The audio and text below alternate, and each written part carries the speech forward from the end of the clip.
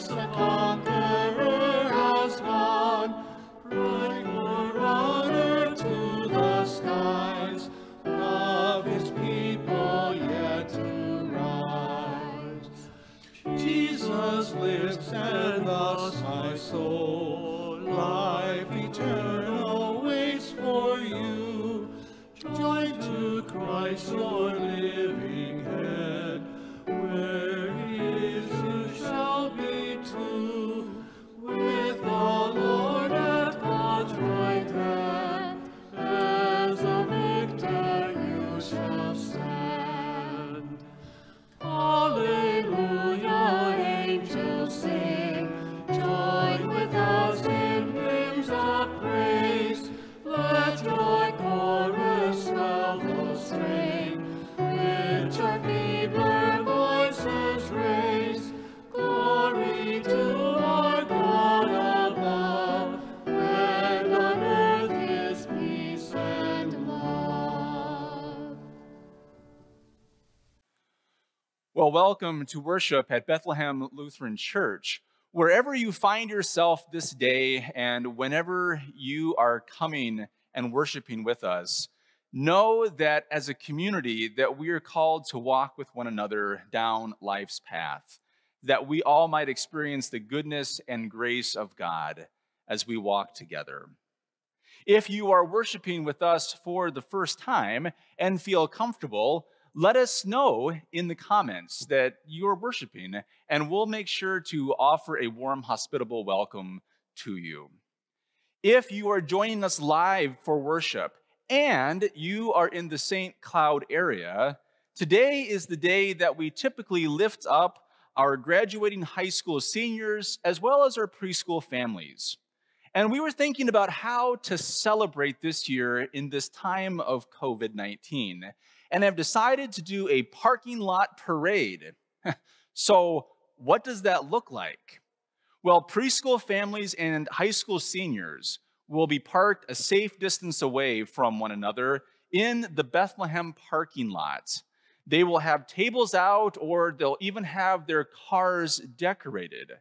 Congregation members, you are invited to drive through the parking lot on a marked out path, honking, waving, and letting our kids know how much you love and support them during this time. What we are asking you to do as a community is to come all at the same time. That's 1 p.m. today, Sunday, May 10th, and join the parade.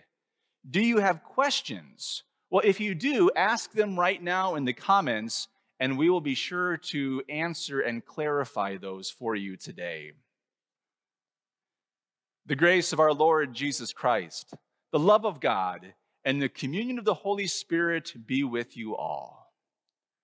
We join our hearts in prayer. Lord God, walk beside us down the many paths in which we travel in life. As we gather this day, keep us mindful of the paths our neighbors are walking, both near and far, that we might reach out and be a blessing to others with the same grace, compassion, and mercy that you've shown us. We pray this in Christ Jesus' name. Amen. So, families with children, now is the time, if they have stepped away and are not worshiping with you, to call them back, because it is time for another Chad and Matt adventure as we introduce the gospel reading today.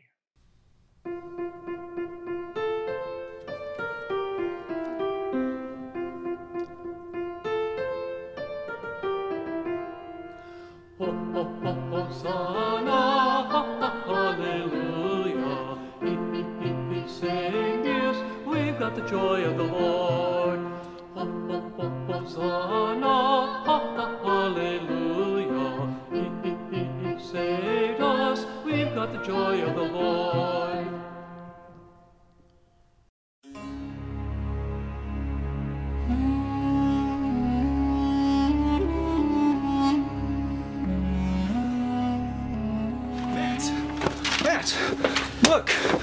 Look what I found. Treasure map. What? I was going through some old files at Bethlehem and I came across this. It's a treasure map. Bethlehem's treasure. No way. Oh. Do you know how rich we're gonna be? Do you realize what we could do?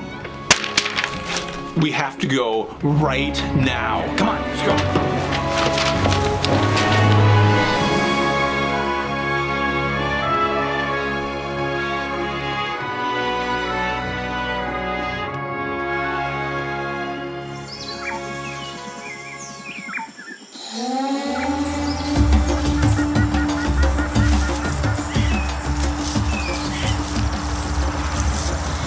Matt, look. Look. Oh! It's the temple. We found it. Whoa. The temple.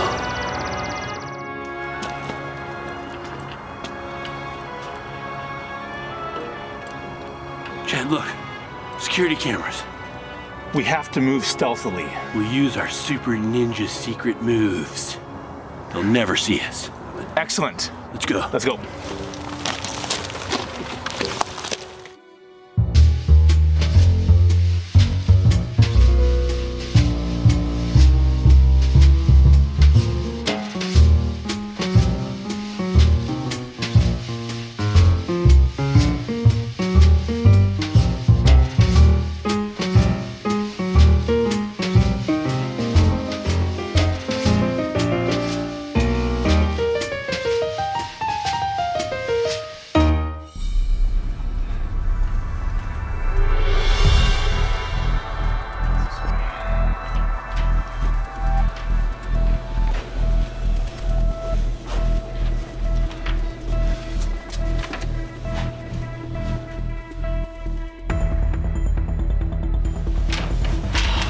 Locked. Oh, it's locked? How are we gonna get in? Fortunately, I can put together a series of complicated algorithms to open this impenetrable door. Carry the one and... yes!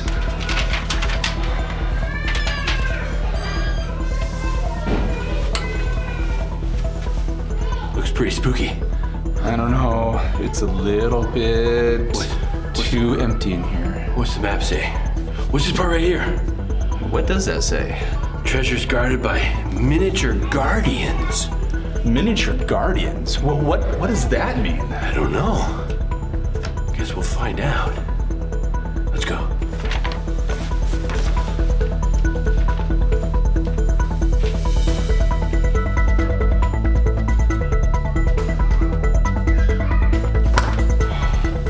Says the treasure's close to here, but whoa. Weird. Look how small everything is. Miniature guardians? What? We must be close. Let's look around. Man, I think the treasure is right in this door. No way.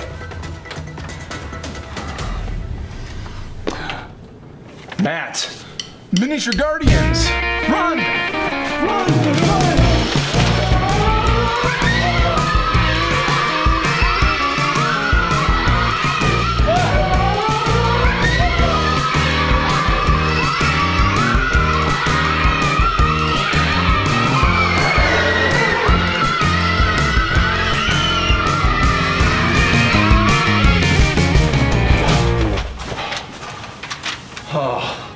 I think we lost him. Yeah, I think we're good. Jeez, small guardians. They're vicious. Okay. Hey, Matt. Whoa.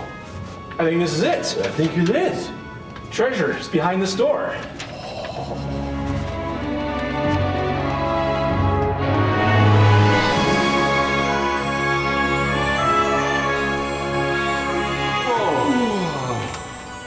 The treasure.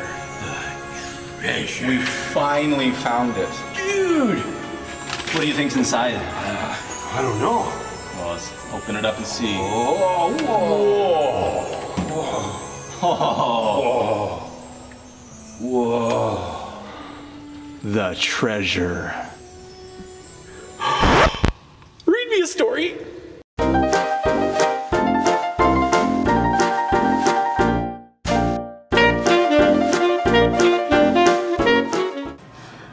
Welcome back from Matt and Chad's adventure. My name is Jenny Vonderhaar and I am the director of the Early Childhood Center here at Bethlehem.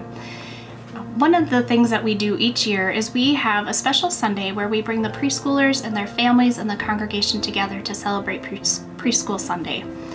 And part of that is sharing some of the things that we do in the preschool. And one thing we do every week with our preschoolers is have chapel time. So we take them to the sanctuary and we use that treasure that we just saw Matt and Chad find, the love box.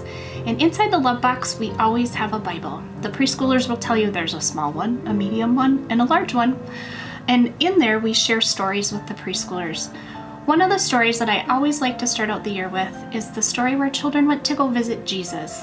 And when they got there, the people that were with Jesus said that they couldn't see him, that he was too busy. And when Jesus heard this, he said, "No, let the children come." And they did, and he blessed them, because Jesus always has time for people and for children. And one of the reasons that I really like this story is because I think it represents what's happened here at Bethlehem for many years. The congregation has remained dedicated and committed to letting the children come. And on behalf of myself and the staff that's here, we feel like we are given a treasure every day. So thank you to our families who bring their children here and entrust us with their very special treasures, and to all of the people that help and support this program. Thank you. This story is called God's House. Jesus taught his disciples many things. "Don't be sad or worried," he said. "Believe in God and in me. God's house in heaven is so big that everyone can have a room. I'm going there to get your rooms ready. Later I'll come back to take you to God's house. You know the way to where I'm going." Thomas and Philip looked confused. "What way do you mean?" they asked. Jesus said, "I'm the way to know God. Because you know me, you know God too. I've taught you about the life with God and good things God wants you to do. Pray, ask me for anything, and I'll help you do it." Thomas and Philip smiled. "We can follow you and do what you ask us to do. You are a way to heaven. We can live in God's house too."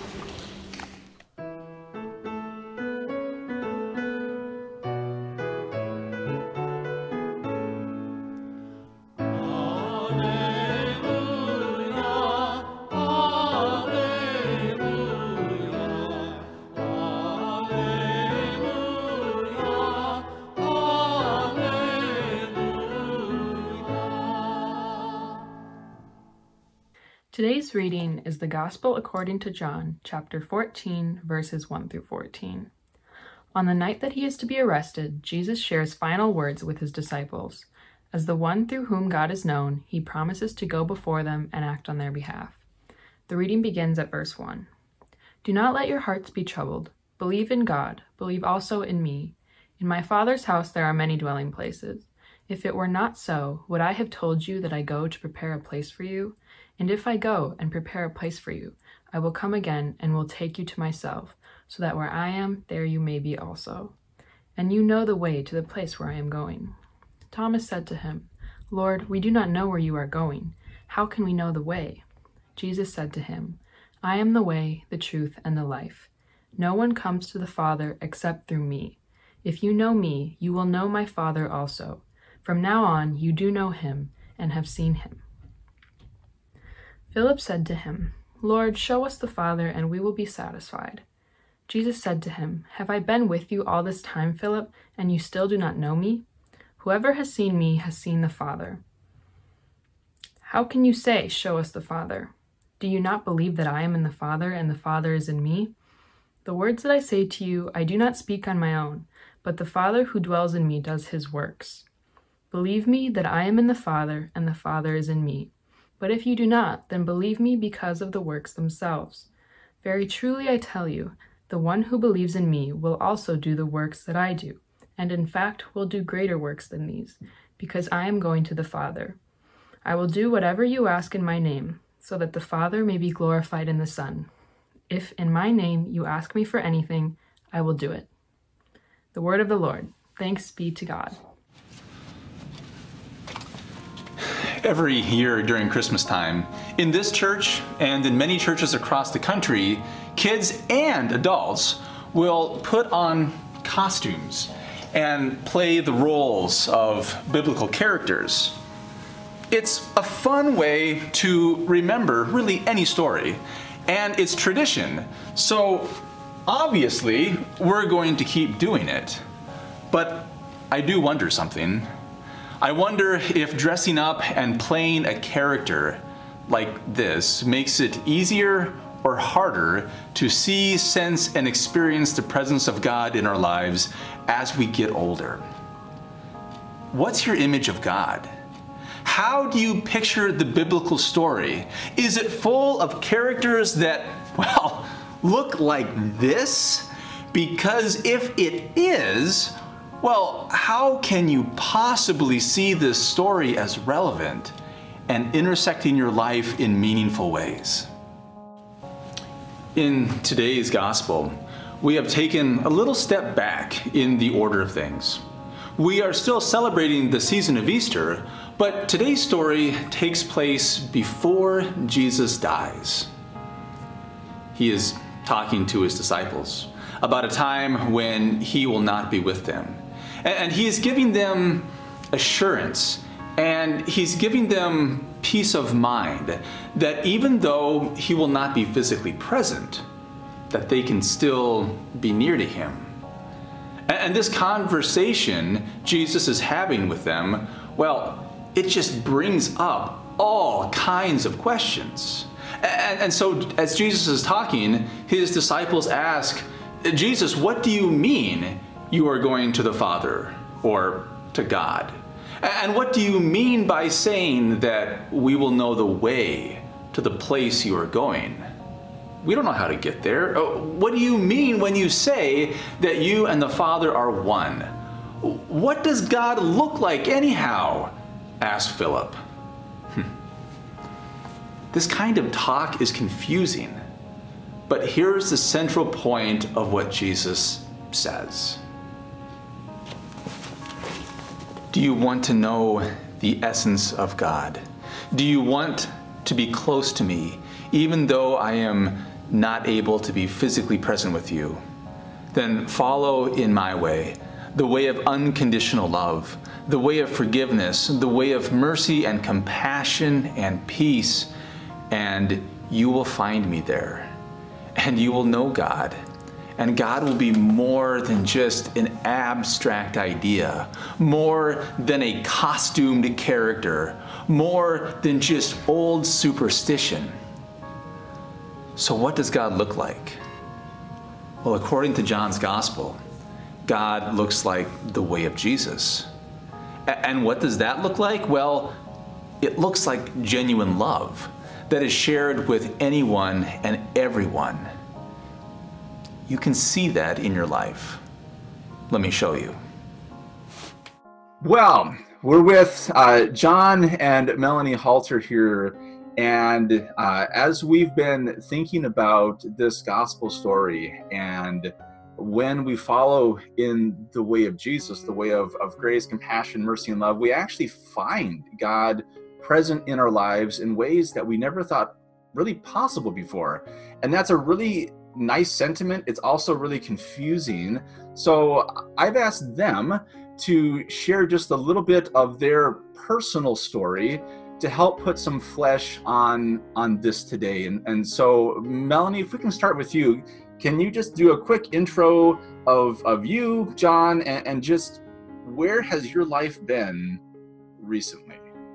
Yeah, sure. Well, I'm Melanie, husband John. We have 4 kids that all attend Bethlehem, and about a week ago, our youngest daughter, Claire, who is 6, almost 7, she has epilepsy, and so she started to have a seizure in the middle of the night. And in the past, we've been able to kind of contain her seizures or stop her seizures, but this particular time, her emergency medication wasn't working. And so we had to call 911, and which is scary in itself. You just never know, what the emergency room will bring in this time. And I rode with her to the hospital, to the emergency room. And while in the emergency room, it got to be pretty intense. She couldn't breathe. And so they looked at me and said, if you have somebody to call, you need to call, and they need to come now. And so I was kind of texting with John back and forth and sending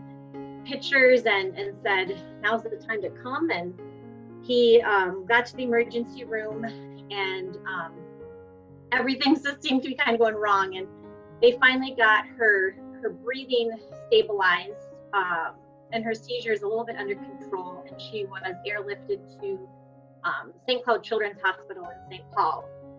And so we rushed as fast as we could to St. Paul, watched her get on a ventilator, and I mean, her little body was so still, and all this kind of happened in the middle of the night. So I think by the time we kind of got settled, it was maybe 5 o'clock, 6 o'clock in the morning. And when this all first kind of started, I'm in a prayer group, and I just posted in the prayer group, I'm like, ladies, I need prayer, and I need it now. And had a lot of people, and that's kind of a private group. And then when we kind of got settled, I just had so many things spinning in my head, and I didn't tell John at all I was doing this. I just left the room to kind of compose myself and went in a waiting room and just kind of went on Facebook and did a Facebook Live and just asked for prayer and tried to express how grateful I was for all of the many people that basically saved our daughter's life, and just kind of left it at that, and hopefully a place of gratitude and a place of prayer. And then I guess John can kind of take it from there, I guess. Yeah, so John, I guess the question is, so Melanie put this out, people responded. I mean, a lot of people responded, and you were able to get, well, tell me what happened. I mean, how many responses did you get? And really what I'm looking for is, when you were getting those responses through Facebook, through text messages, through phone calls, through whatever, what did that feel like? I mean, what was that for you guys? It was humbling. Obviously, we went through a very scary, kind of traumatic experience there, and maybe I didn't realize it until you're in it, that you need that faith circle, you need that support system to get through something like that. Like I said, it was 2 in the morning, 1 in the morning, and we're scrambling, we're leaving the house. We left our 3 other kids in the house with little more than a word, and we knew that our support system would pick up the pieces. The support system is, Melanie had some informational updates on Facebook that literally hundreds and thousands of people were praying for our family and for Claire. People were reaching out individually with messages and bringing food over to the house to help Grandma and Grandpa watch the kids. Without that support system and that kind of power of prayer, I don't know that we'd have gotten through it. I shared with a number of people, that you go through ups and downs emotionally through an experience like this. A number of times during my low point, I would go to some of those messages and comments and voicemails and just kind of use those to kind of help build myself personally back up. And I think the rest of our family did that. I know our kids back at home, we talked to them frequently, and we saw them go through their ups and downs, and we saw them, respond to that outpouring of support and concern for our family. It was truly humbling and needed at a time like this. I don't think we often realize just how big a deal it is to be present for one another. When I think about the biblical story as a whole, it's a story about God wanting to be involved with and present to creation. Jesus' ministry is all about being present with people, especially those who find themselves not being cared for, emotionally, spiritually, and physically. One of the last things that Jesus says in the gospel that we just read today to his followers is this: listen, the one who believes, that is, trusts in me, will also be able to do the works that I do, and in fact will do greater works than these. So tell me, do you believe that? Or do you say to yourself, oh, that can't be me. That's not who I am. I can't measure up to that. Well, you really miss the mark when you make the story of your faith, the story of Jesus, the biblical story, into an intellectual exercise about incorrect belief and correct belief, and fail to see that it's a way, a movement, a lifestyle that addresses the deep human need to be seen, to be cared for, to be in a relationship, to be loved. Unfortunately, it's often in the midst of your hardships when you see your need for God's love and mercy so clearly. It's often in the low points of life when you understand just how powerful it is to be seen and noticed by another. It's often when you are at your worst that Jesus' words become more than just nice sayings, as you experience the presence of God through the care and support of your neighbors. Sometimes it takes a pandemic to help us see this. Hear the good news today. Do you want to know the essence of God? Jesus asks. Well, then look to my way, the way of love, grace, and mercy. And when you do, and when you practice these things, the world experiences my presence, God's presence. And there is healing, hope, and peace. And it doesn't matter who you think you are or what you think you're capable of doing. That's the way of God, Jesus says. So no matter where you find yourself today, whether it's a high or a low, no matter what public display you are trying to put on for others, know that you are seen and that you are loved as you are for who you are by a God who calls you to do likewise for everybody that you meet. This is the good news that we hear today. Amen.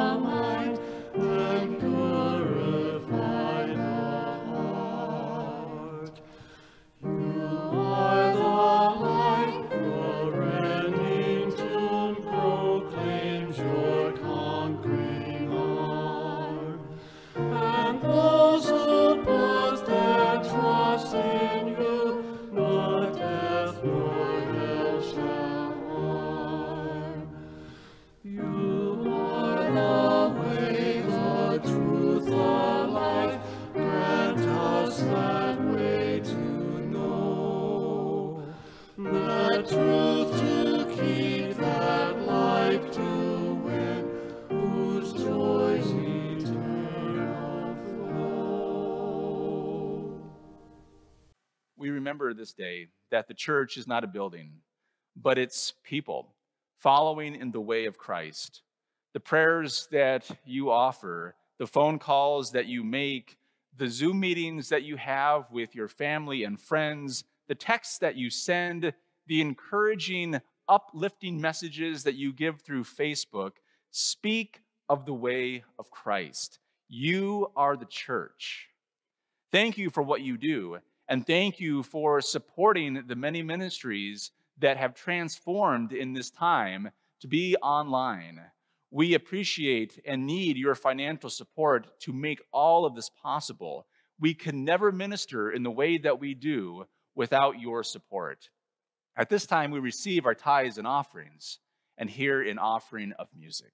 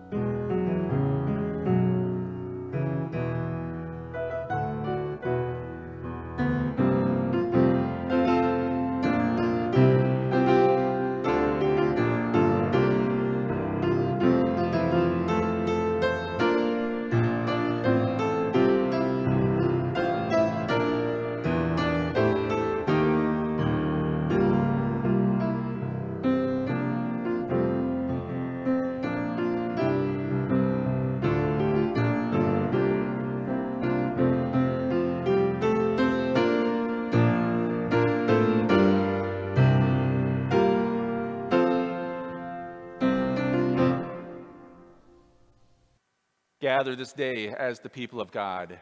We pray for the church, for the world, and for all people who have needs. Almighty God, send your guiding spirit to help unite your church on earth, to heal its wounds and to mend its brokenness, that it may clearly reflect the kingdom of God, welcoming all in the name of Christ. Lord, in your mercy, hear our prayer.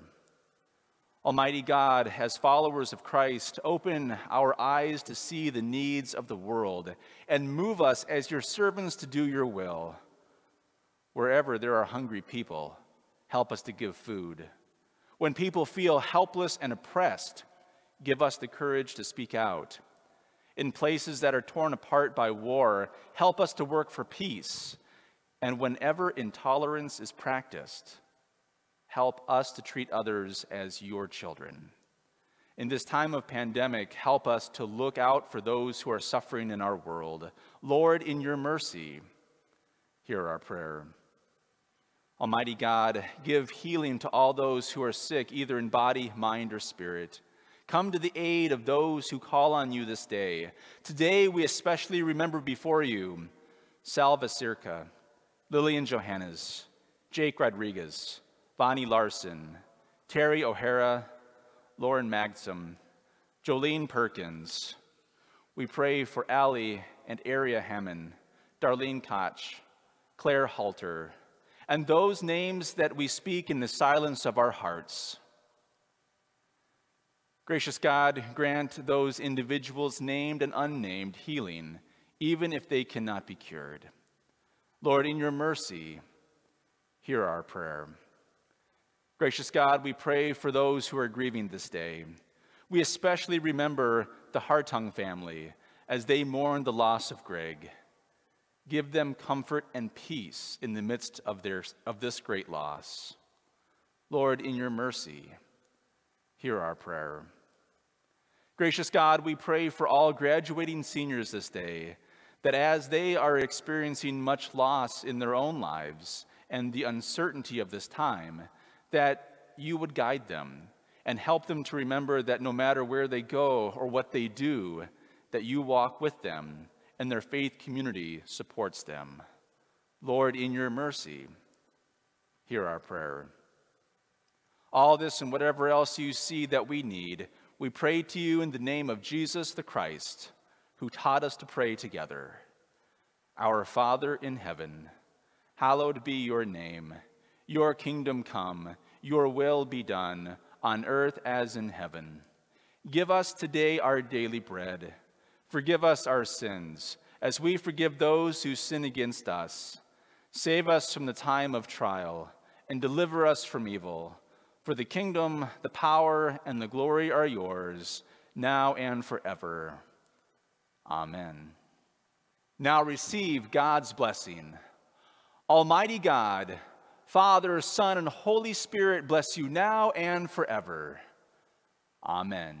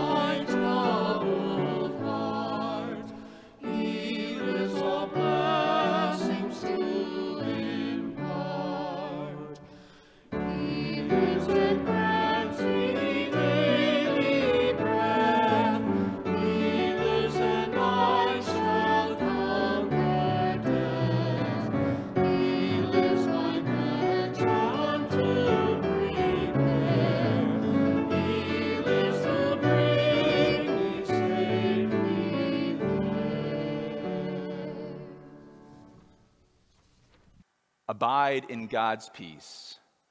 Thanks be to God.